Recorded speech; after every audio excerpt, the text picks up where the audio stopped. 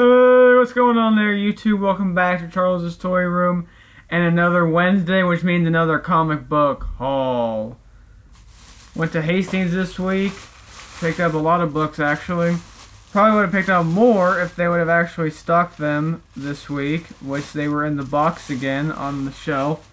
A store employee actually came up and asked me if I needed any help, and I really wanted to say, well, yeah, you can stock these, but I really wasn't in the mood to tell them how to do their job. But first and foremost, I picked up the free previews book for DC Comics. I was actually really surprised that they even got this. But yeah, cool, they had a few copies sitting there, so I picked one up. Excited to learn more about Rebirth. I did watch the announcement event from WonderCon. Just excited to learn more about the actual books and when they're coming out. First up this week, I picked up Star Wars C-3PO just because I wanted to learn about the Red Arm. I'm not even sure if I'll continue this series. I have some Star Wars comics in the collection, but I've not really read them or kept up. That's also why I didn't buy Poe Dameron last week. But I want to know about the Red Arm, and this apparently tells you about that, and so I wanted to learn. And if it's good, we'll continue. If not, you know, we'll see how it is. But I want to learn about that Red Arm. They finally got in, a week late, Black Panther #1. So, like I said, this one came out last week, I'm pretty sure, and they finally got it in this week. It was in the box. And so, glad to finally get this book. Picked up Rocket, Raccoon, and Groot #4.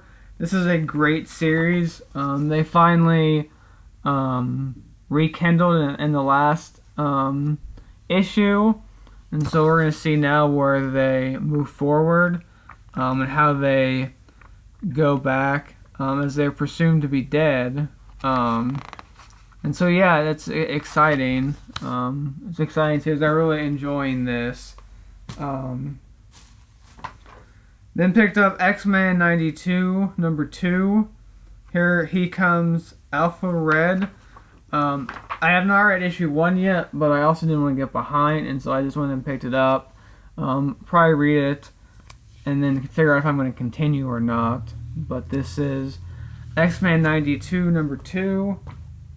Picked up Moon Knight #1 just because I was interested to see what it is. I'm not sure if I'll continue it or not, but just decided to pick it up to move forward with it. So yeah, here is the cover.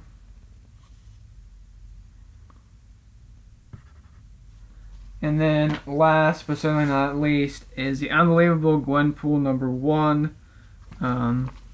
Picked this up too, so there's a few #1s from Marvel this week. We'll see if I continue with this one or not. I just wanted to, I don't mind picking up #1s and seeing if I like it and then continuing them, so that's what I did.